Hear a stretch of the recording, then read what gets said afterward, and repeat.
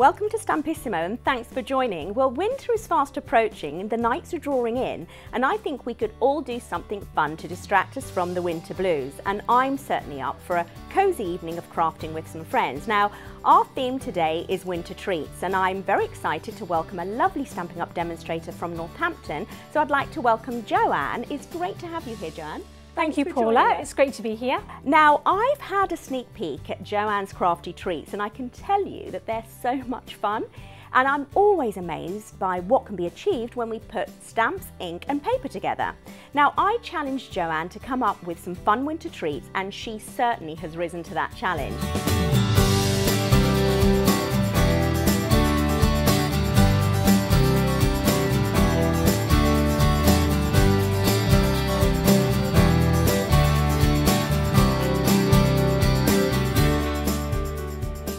So I think it's time to get crafting. Now, Joanne, shall we take a look at your project? Yes, let's. So today, Paula, we're going to make this rather cute Rudolph the Red-Nosed Reindeer.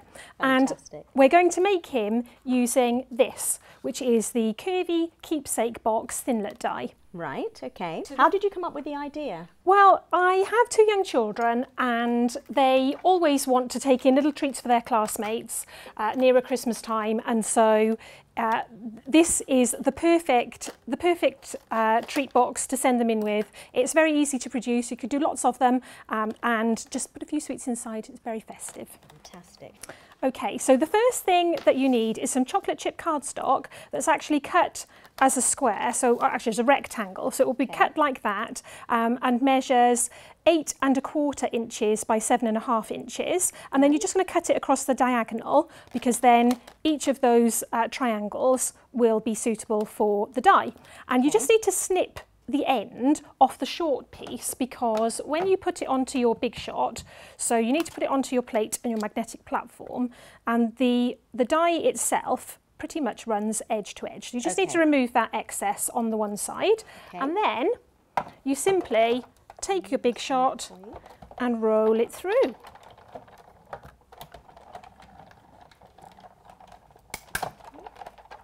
We'll move Rudolph, shall we? I think we should. Don't want to injure we him. can't, no casualties, No casualties at this stage. And then you have the first part of your box template, which if you just gently peel away, which looks like that. We just need to do another one of those. Oh, okay. Exactly the same. Right. So again, so we literally take our piece of cardstock and we just create another one.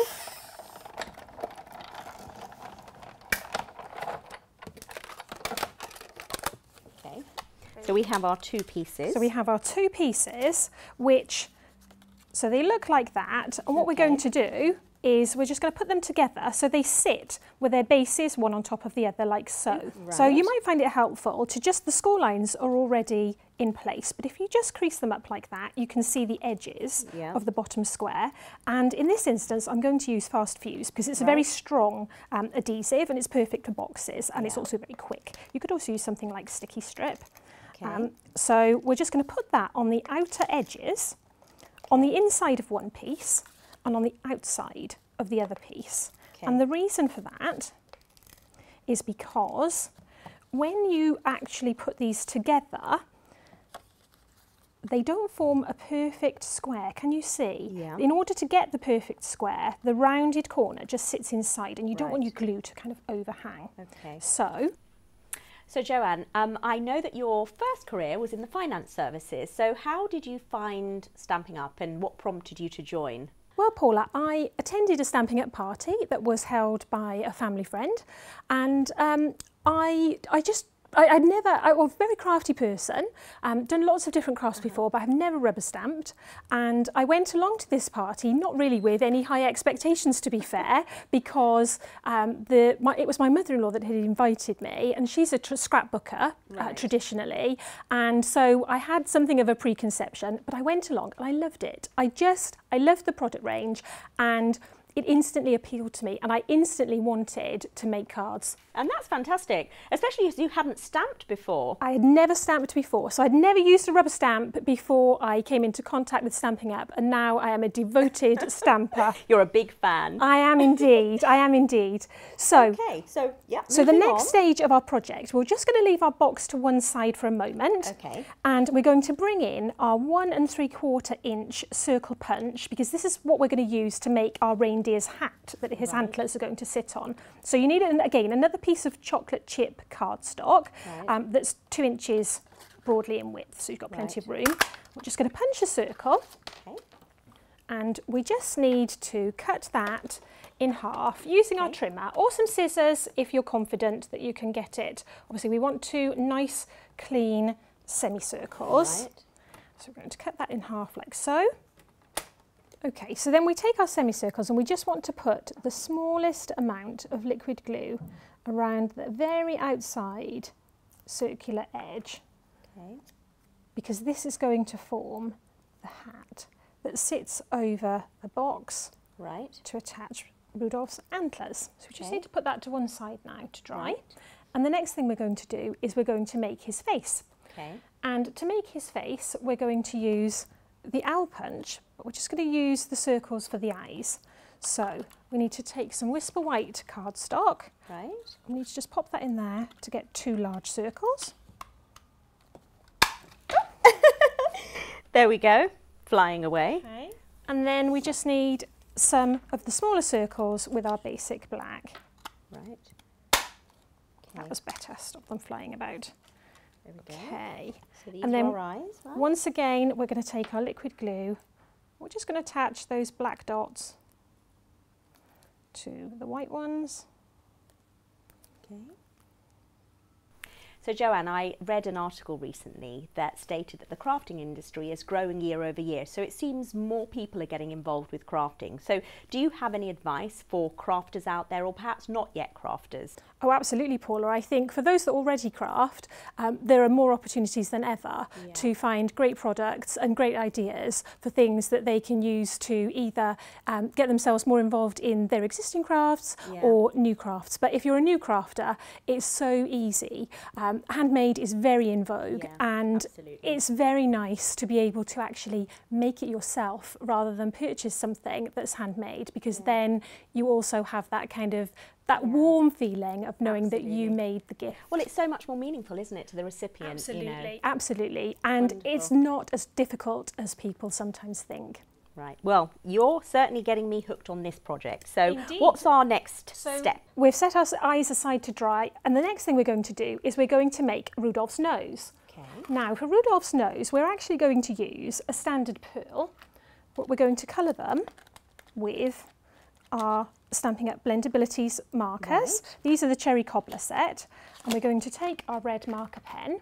One of my favourite colours, I must say. Oh, it's always perfect great for Christmas, this time, isn't it? Yeah. Exactly, perfect for this time of year. And these markers are so versatile. Obviously, they're great if you want to colour and create some really sort of streak-free colouring, but you can use them to colour pearls, you can colour all kinds of embellishments, and they're very useful. And I particularly wanted Rudolph, his nose to have a little bit of definition and a little bit of shine. So we can put our marker to one side. We're just going to leave that to dry for a moment, and we'll take our box.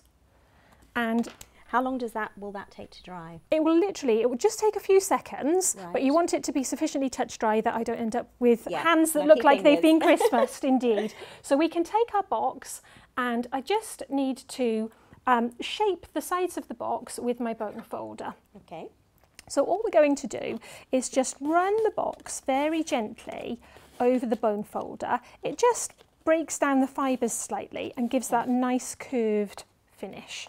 So we're going to do that on all 4 sides.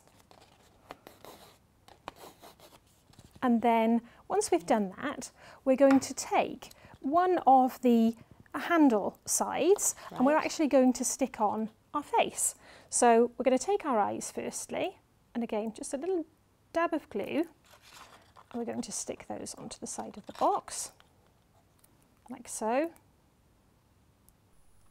Now, you're a mum of two, Joanne. You've got a boy and a girl. Are they into your crafting? Do they dabble? Oh, very much so. They both like to get involved, and I often find them sneaking into my craft room. Usually the youngest one looking for chocolates that I've incorporated in projects, but the eldest one, she likes to get involved. And this project was actually chosen with her in mind because she loves to be able to use the big shot. I don't always trust her with my inks and so on, although she does have some inks and stamps of her very own that she likes to craft with, but she absolutely adores rolling things through the big shot. So this project, she wanted to make some Christmas treats for her classmates, and she can help me make them. It's not even as if I need to make them myself. Yeah, and it's wonderful that you can involve children like that. And how do you fit it all in? Your Stampin' Up life and your busy life as a mum? Stampin' Up is perfect for the busy mum because I'm very, very lucky. I gave up my kind of full-time job in quite my career job, as it were, and wasn't really looking for another career, but I managed to find one that totally met my goals because Stampin' Up is so flexible. I can fit it in around my family life, so I can run my classes when it's convenient to me. I can still make that hockey match. I can still get my children to their piano lesson on time, and I'm always there, available to them, but still able to run a great business. So you feel it's meeting those needs, both as a mum and a creative entrepreneur. Absolutely, most definitely. Fantastic. Okay, so the last thing we need to do is we need to give him a smile. So we're going to take our Stampin' Right basic black marker and just doodle in a little smile, like so.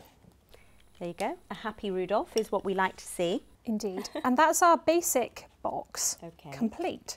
So you simply pull the handle pieces together and then loop over the outsides. And that's your basic box, but clearly Rudolph, he might have his nose, but he's not complete without his antlers. Okay. So we need to take that semicircle that we glued earlier, and we're going to use our Blendabilities pens again. This time we're going to use the brown marker from the skin tone set. And to make his antlers, we're going to use these. So these are some autumn wooden embellishments. There are lots of lovely little shapes in this pack. There are some acorns, different styles of leaf. They're really fun, aren't they? They're absolutely great, Paula. I've used these on lots and lots of different autumn and fall inspired projects in recent weeks, but also, when I looked at them, I saw a pair of antlers. I'm not sure everyone else did, but for me, these were screaming out to be made into Rudolph antlers. So, well, now you've highlighted it to me.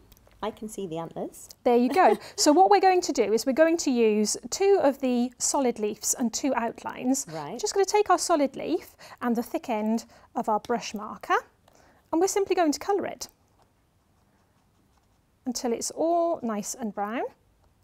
It gives a beautiful streak-free colour finish, regardless of the medium that you're working on. So they have this lovely, rich brown colour, which just complements our box. And there you go. So all we're going to do is pop those inside the larger outlines. It's fabulous. And then we're going to take our glue dots, and we're just going to attach a couple of glue dots. We need to hold them together and just attach a couple of glue dots from the roll, and then simply stick it onto our semicircular hat. That's great. And they're sort of really held on firmly, aren't they? They are. Glue dots, again, are a very good... It's always, as a crafter, it's always handy to have lots of different types of adhesive for your project. Sometimes a wet glue is more appropriate, like the one we used to actually make our helmet, our hat. It looks a bit like a helmet, it looks a bit like a Viking helmet. It does a little. But sometimes a dry glue is better, and glue dots are perfect for holding embellishments. So from the back, they just look like that. And now, if you kind of need to just stick your thumb into that bit and open it up slightly, and it will fit over the handles. But before we give him his hat, there's no project would be complete unless we did a little bit of stamping. Absolutely. So we need to stamp a tag that we can actually just tie onto the handles before we slip the hat on. Okay. So the stamp set that we're going to use, just bring in my inks and my blocks here, is this lovely, lovely festive set called Endless Wishes. It has some super sentiments. You can do kind of a mix and match approach, and it's perfect for a small tag. Right. And the Curvy Keepsake Thinlit die actually comes with some very small tags that you can use. So you don't even need to just cut a random piece of paper. It comes with these 3 tag shapes. Okay. We're going to use this oval. And so normally I would suggest that we stamp first and then we cut out. But on this particular occasion, I'm not going to. And the reason for that is because this tag is very small and these stamps are photopolymer. So you can see exactly where you're going to place your sentiment and you'll get perfect positioning. So I'll just run this through the big shot.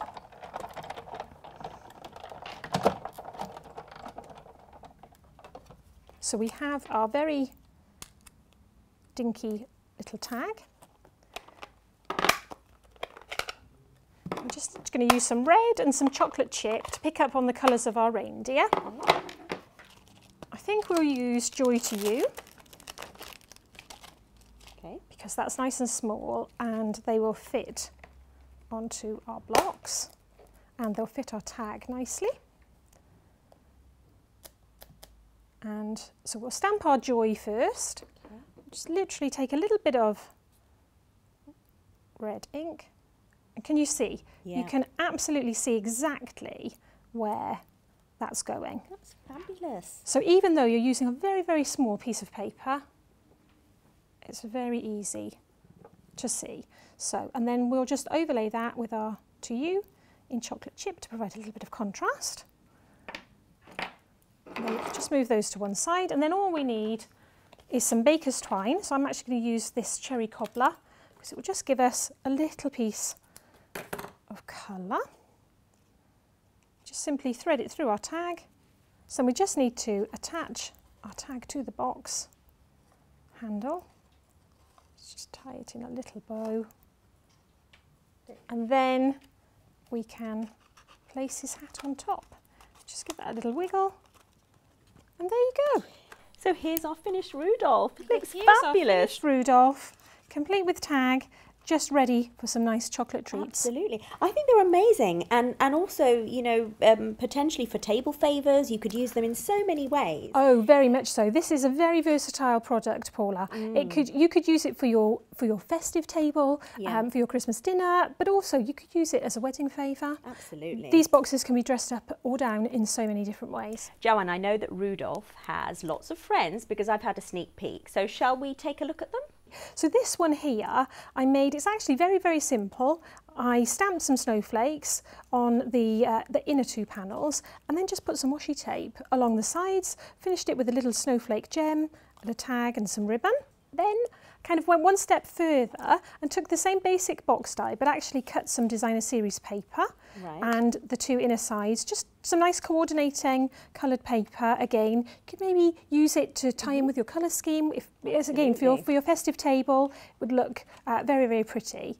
We've got some fabulous craft cardstock currently. I must say, I like the craft. It's gorgeous. Yeah. It's very, very sturdy, and it is 2-tone. So it's got one pattern on the outside and another pattern on the inside. So again, without any real effort, you have a kind of a nice varied box, a little stamp tag, maybe an embellishment, just to kind of jazz it up a little bit. And I love that it has. I think the craft has a real kind of vintage sort of. Absolutely, it's very kind of in at the moment. It's very in vogue.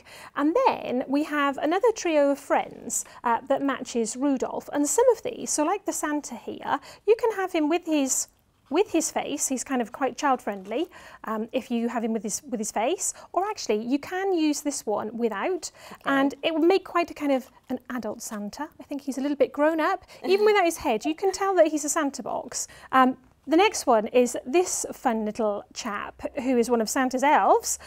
Again, he looks kind of, you can tell he's an elf without his head, but I quite like him with his head and his little kind of glittery hat. And this one I actually made a little naughty but nice tag as well. And kind of. That's so much fun. So again, you can kind of customise them And then lastly, the snowman, who does already have some chocolates in, so he's nice and heavy.